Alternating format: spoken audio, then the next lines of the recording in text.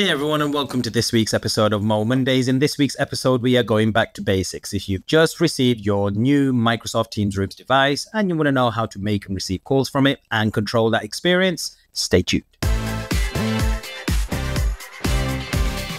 Hey everyone, and welcome back to a new episode of Mo Mondays. As I mentioned in the introduction, in this week's episode, I'm going to go back to basics and I'm going to show you how you use your Teams Rooms device. That's literally from the point of joining a call, and then when you're inside of a call, how you control that experience. Things have changed since I started doing Mo Mondays about 12 months ago.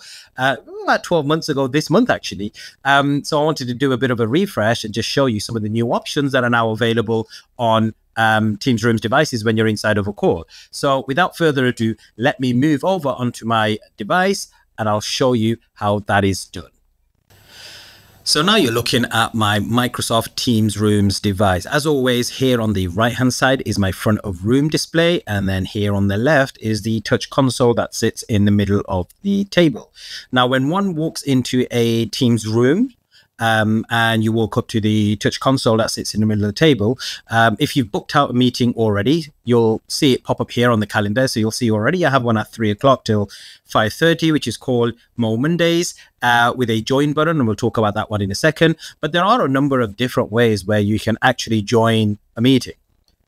One of the most easiest ways to do it is if you haven't booked out a room and you've just walked into a free Microsoft Teams room, then it's easy for you to just go ahead and hit this Meet Now button. As soon as you hit that Meet Now button, it will dial you into a meeting. There's no one in the call, and then you can use the address bar at the top to add additional people into it. And I'll show you how that works in a second.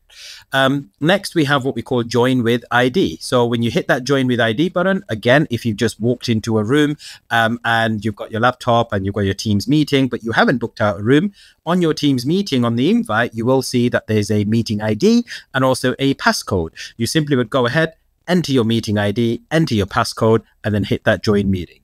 There is an option for meeting provider, by the way. So if you're using the likes of Direct Guest Join, you have the ability to say, hey, this is a Zoom meeting or this is a Teams meeting.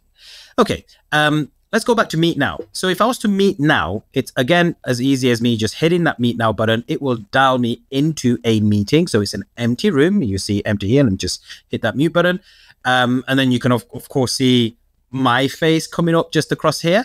But what you would do is you would then use the invite someone and just type in somebody's name. It would then obviously pop up and you dial them into the meeting. Depending on your kind of network configurations or your tenant configurations, you may be able to add external attendees by entering their full SIP address across there as well. And there is a fourth way to join into a Teams meeting, and it was actually on last week's episode or the last episode of Mo Mondays, where you can walk in with a laptop into a room and then it will detect the Microsoft Teams rooms nearby, and you simply just go join with this Teams room and it will dial you in that way. So I'm going to show you the most easiest way, which is what one of the main reasons why people choose to go native Teams rooms as opposed to BYOD. And that's simply by using what we call one touch join. So as long as you've invited the room into a meeting, you'll see, you walk into the room, you'll see it pop up here, you'll see the join button, and it's easy as you just going in and pressing that join button across there. As soon as you hit that join button, it will just automatically dial you directly into that meeting. Now, on the right hand side, again, of course, you can see my Microsoft Teams Rooms device and the cameras and all the mess that's in my office. And then here on the right hand side, so going back onto the screen across here, you'll see obviously what we see on the touch console as well. So already in the meeting, I have my Teams Rooms and Android, and I have this Teams Rooms and Windows. So there are actually 3 people inside here.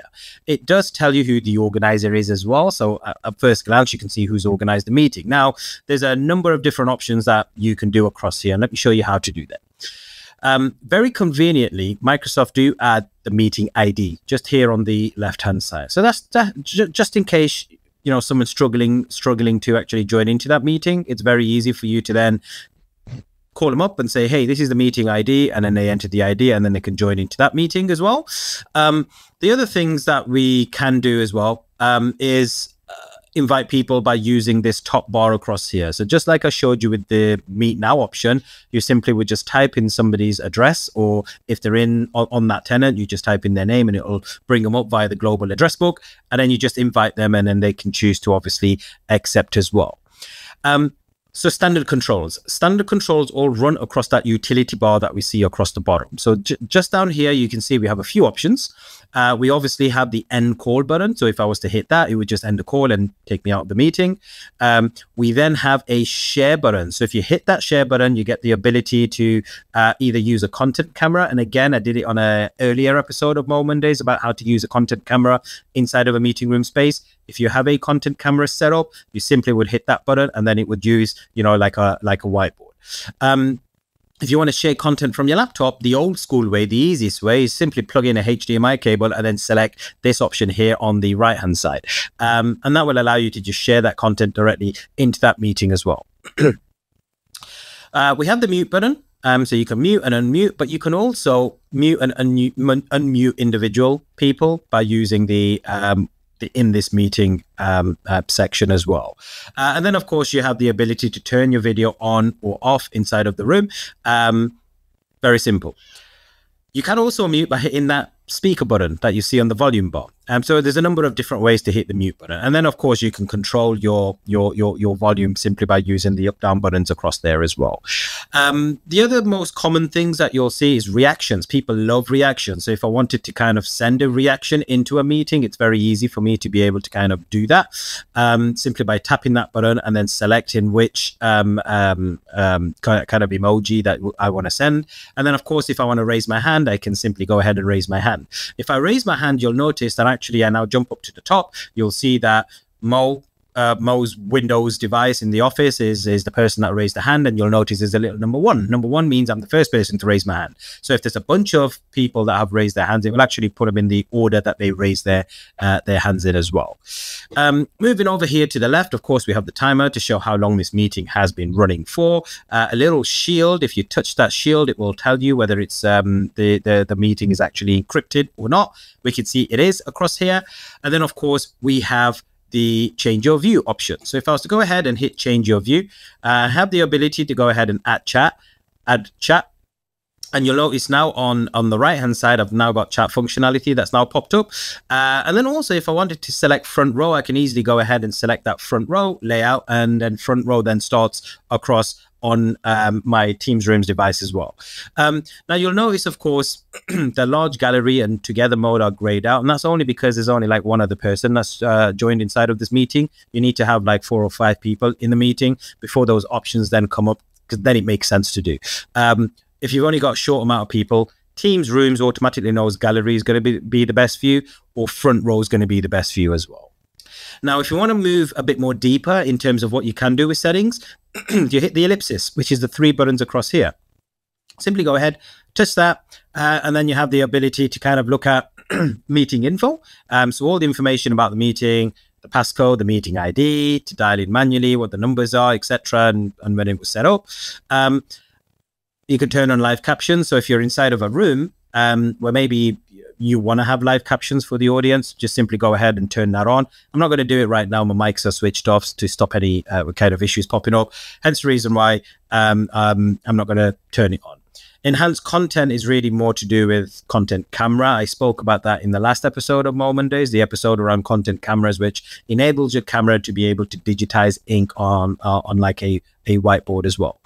I'm going to ignore room control buttons just for a second, but I'm going to show you the other bits that we've got across here at the bottom. You've got don't show chat bubbles. And what chat bubbles does is, if somebody was to send a chat inside of a meeting. So in fact, let me just try and do it from here and give you an example. So if I was to use chat, and then I was to actually send a test chat. So let's go test chat and then hit the enter button. What you'll see is it pops up like a little bubble that pops up. In fact, it's not going to do it because I actually turned chat on. So let me get rid of chat. So now chat's vanished. I'll do that one more time. And then I'm going to second try and hit that button across there. You'll notice actually we now get a bubble that pops up on the window. So if I don't want to see a bubble, I just go don't show chat bubbles, but actually inside of the content view or the customize view options, I just turn and show chat. That pops up on the side and it becomes a little easier. You can set these things by default, by the way, or you can do it while you're inside of a meeting.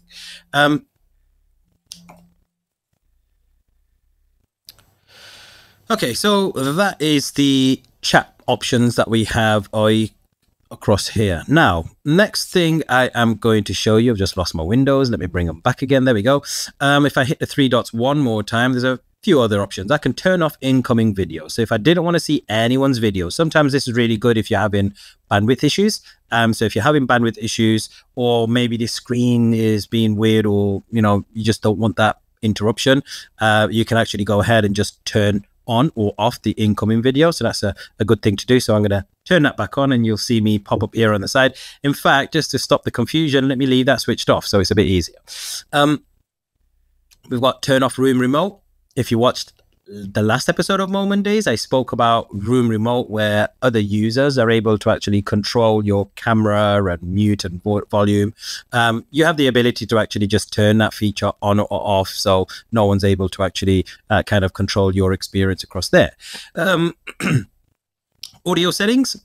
So if you want to turn on noise suppression, you simply just go and turn that on or turn it off. Of course, Microsoft is doing some new things. So there's voice isolation and things like that coming along. Who knows? It may pop up in there. If it does, I will definitely do another video and you'll see that in there. And then, of course, you've got a report a problem button as well. So report a problem is pretty good, because if you are running into any issues, you can actually say what sort of issue it is.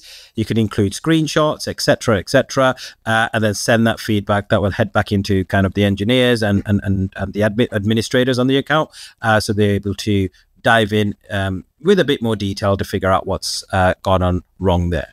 Now, the one option I didn't show you was room controls. Now, room controls only really kicks in if you are using select cameras from select OEMs. To be honest, most cameras now do this. It'd be very rare for you to get a camera that doesn't have room controls. But in my case, I'm using a Poly E70 camera.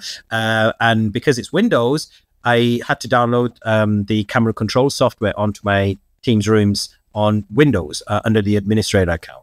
As soon as I'd done that, the room controls option then popped up. It's probably the same thing with other OEMs. So I know with Logitech, you download some software for them, etc.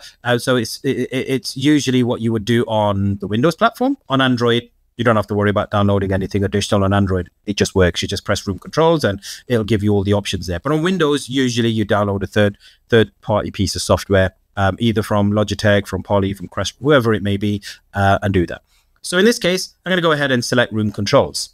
When I hit room controls, you'll see the Poly page now pops up because it's now giving me the option to control that E70 camera that I've got up there. And I have the ability to go ahead and say, hey, if I want speaker view, if I want group options, if I want people, framing going on there. And I do have the ability to select like different cameras as well if you do have other cameras plugged in.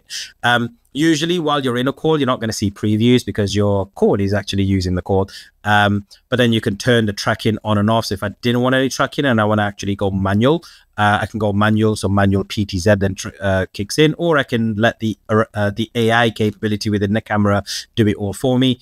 I usually like having speaker switched on, so then it just zooms straight into me when I start talking. As soon as you hit that back button, it will take you back to your MTR screen. And when you want to end it, guess what? You just simply hit that end call button across there and it will take you back out onto your normal screen. In some cases, it will ask you for call quality. It's always a good idea to kind of touch what it is, because it does ping back to Teams Admin Center to let people know, or to let the administrators know whether that call was great or whether it was poor. So there you have it, guys. Nice and easy. That's a quick guide into how you would control a room. Things have changed, like I said, since last year in terms of what you can do. It just gets better and better and better. So yeah, any questions, please do make sure to comment down below.